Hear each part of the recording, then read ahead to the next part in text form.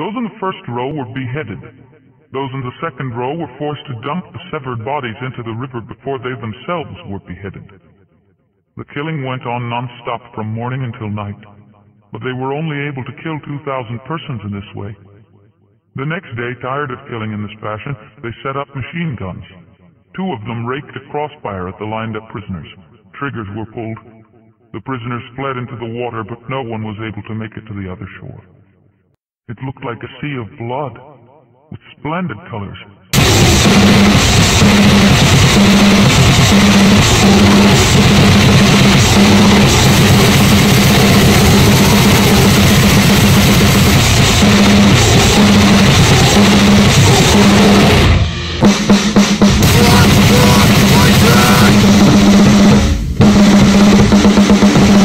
What the fuck do you know?